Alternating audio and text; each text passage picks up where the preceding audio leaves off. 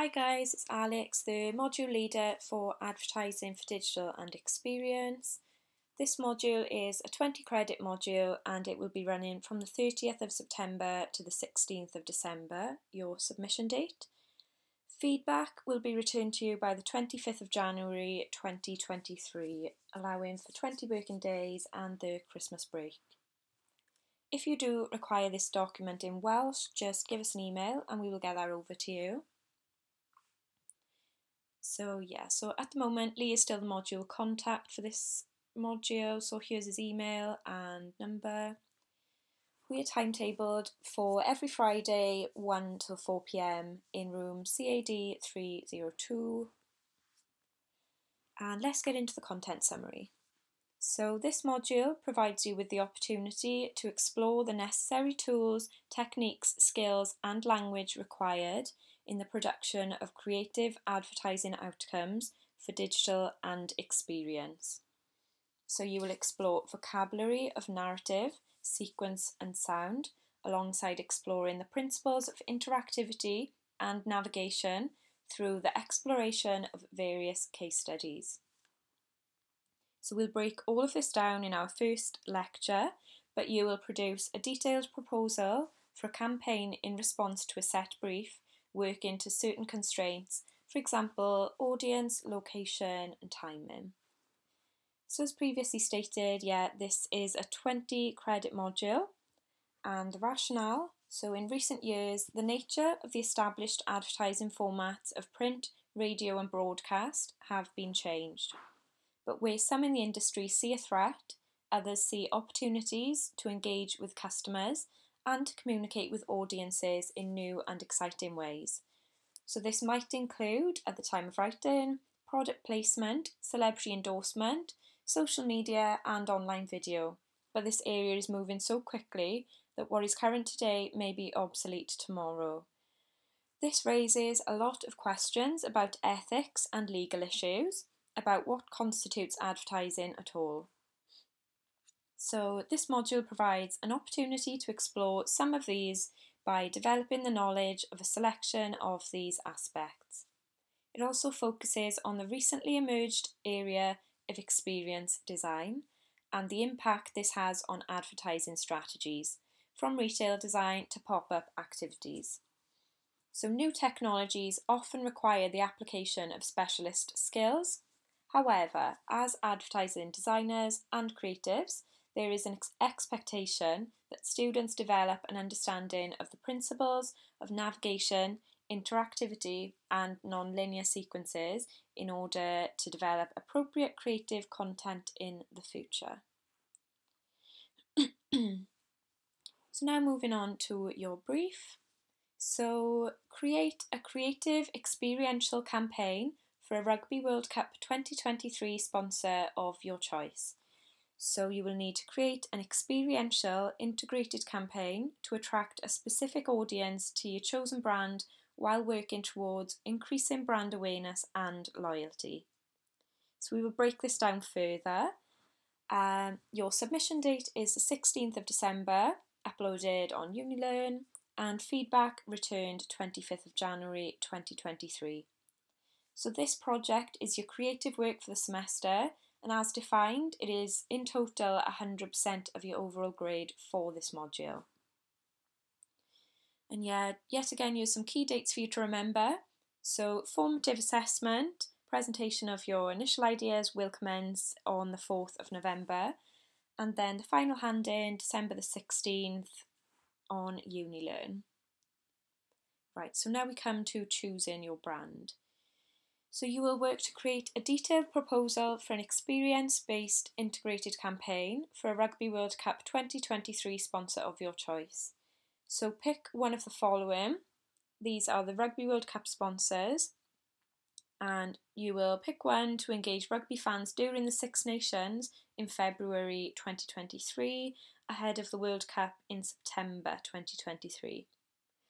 So your choice of sponsors include the Land Rover Defender, MasterCard, Emirates, Asahi and Capgemini. So I'd recommend taking a look at all of these before we meet next week, and just getting a feel for what they do and some initial ideas on which sponsor you would like to choose, really. Next, we need to consider the target audience. So the target audience you choose will be informed by your research. Are you going to target the existing key demographics within Welsh Rugby fans, or are you going to create a campaign targeting an underrepresented and disengaged demographic? Indicate why you have chosen this group and why it is the correct choice for the brand. So we will go in depth into target audiences and demographics, and we'll do some work on picking your target audience for this campaign. So the tone of voice, you will indicate the tone of voice. This should be appropriate for both the brand you have chosen and the target audience. So yeah. The mandatory requirements, you must produce a research and development portfolio containing a detailed proposal for a creative, experiential campaign with the appropriate amount of research for a campaign of this size. Remember, you were marked 25% on your research, so please don't understate the importance of research. So you must include conceptual ideas for an experience-based campaign, 3 to 4 elements of an integrated campaign to support the experiential, so this could include social or digital element. Obviously, we'll discuss all of this in depth and the potentials, but you also need to include a connective theme or tagline that connects all aspects of the integrated campaign, which could be potentially a hashtag or something along those lines. And then a relevant primary and secondary research and analysis into current experiential and out-of-home campaigns, evaluating locations and potential spaces for an experiential campaign, and potential issues and challenges, your target audience, and reasoning for media choices. So yeah, the deliverables for this are professionally presented executions and ideas, hand in on the 16th of December. You must include a creative campaign of integrated media, everything we've just gone through basically, and a lot of research and development of ideas. I don't just want to see the outcome, I want to see how you got there. So yeah, research on your chosen brand, if there is a product, the media you have chosen and how they will reach your target audiences. Sorry. You will also discuss your target audience in detail, including a consumer profile and a suggested theme or tagline. So your assessment item then will be a PDF format on the 16th, as we've already stated, and it's a journal evaluating several recent and current campaigns in the digital and experience domains, a detailed proposal for an experience-based advertising campaign in response to a set brief.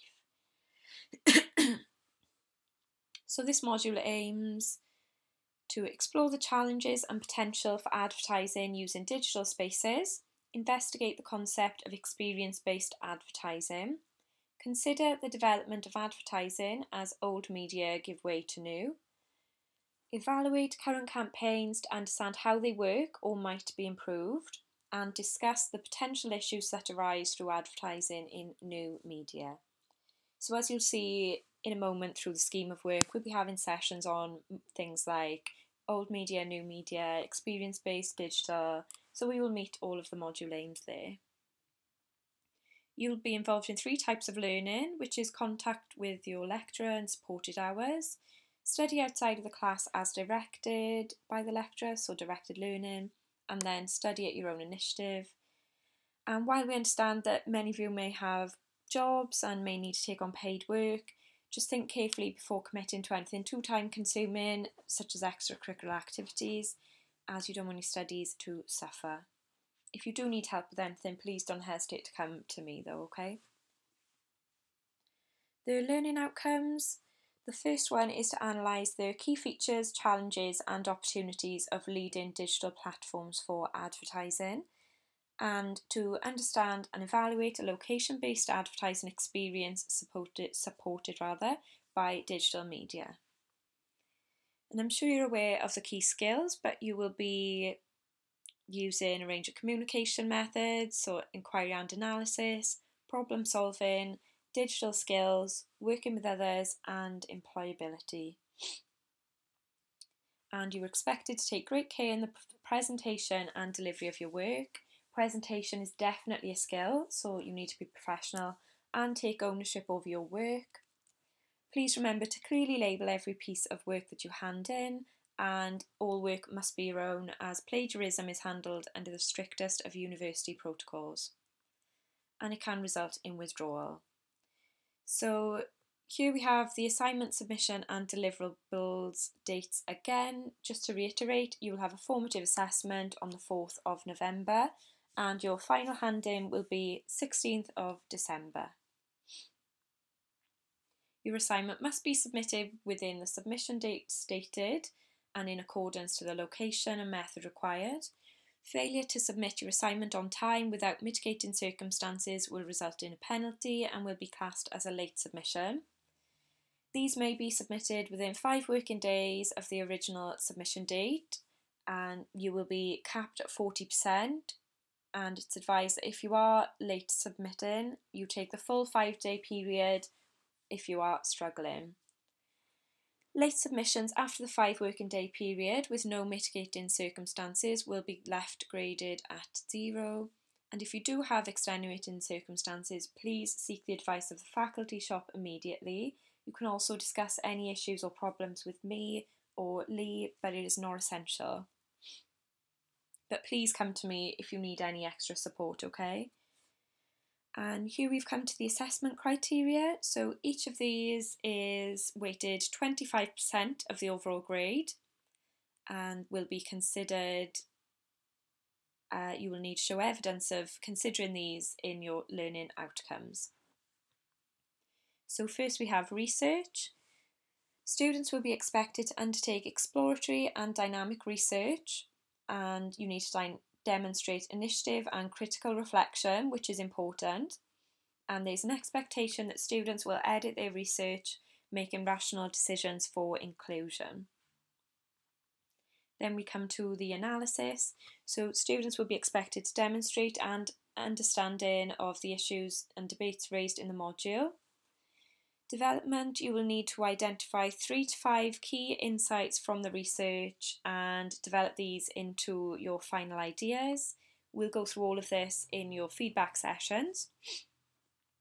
And then the outcome. So obviously the outcome is the submission, and you will be expected to produce creative solutions that show evidence of risk, ambition and originality. There we go, and you need to submit these in the required format and to a professional standard.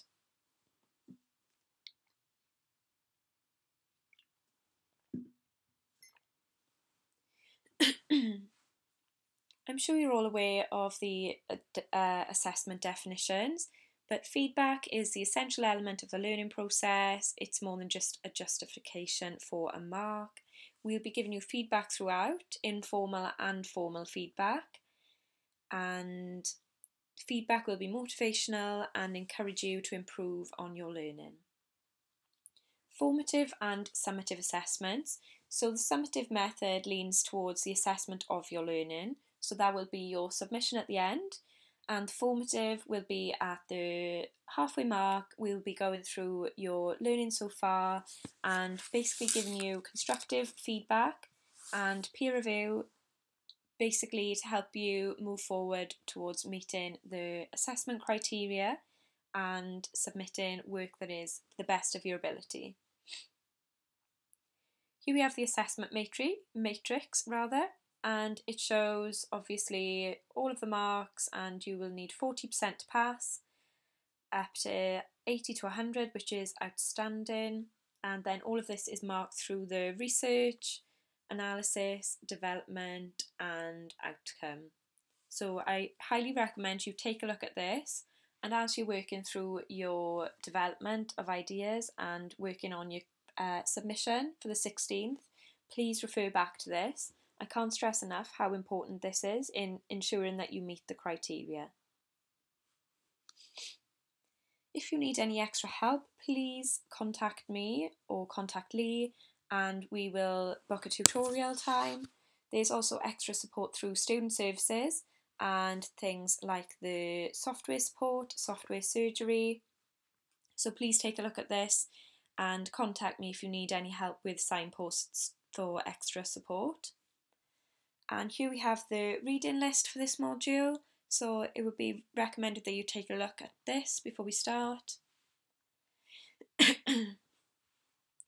And there will be several chances for you to evaluate your experiences throughout this module on the loop system. I'm sure you're all aware of the loop system already and familiar with it, but we will go through it at the correct time anyway.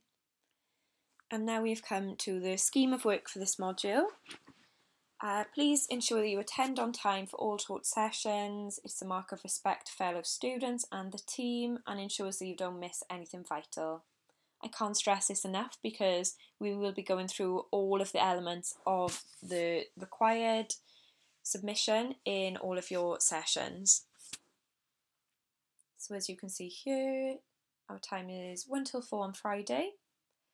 First week we'll be unpacking the module and the brief and looking at what is digital and experience. We'll also have some time to look at good practice for this module and how the next 12 weeks will work. Week 2 then, we will be looking at using digital and experience as part of an integrated campaign, and then you will have a task of critically evaluating campaigns using SWOT analysis, which we will go into on week 2. And then week 3 we will review the exercises of the critical evaluation, and we will be looking at, does the rise of digital mean the fall of traditional? Then week 4 we look at psychographics, target audiences and creating a customer persona. We will also look at how to conduct research, primary and secondary, so this will be a really important session. Week 5 we will look at digital and experience case studies, and I mean the case studies are really important because you can look at ways to evaluate and include these in your own work. And then week 6 is the formative assessment and presentation of all work to date, and we will discuss a primary research task for your brief. And then week 7 will be creating a critical path and actioning on your feedback. I can't stress enough how important it is to work on time management. So this session we will basically be looking at where you need to be in week 12 and what you need to do to get there. And then weeks 8, 9, 10 and 11 is digital and experience case studies, then critical path review and some more feedback, and then studio sessions, tutorials. We will be working on the completion of your submission ahead of the 16th, which is the hand-in.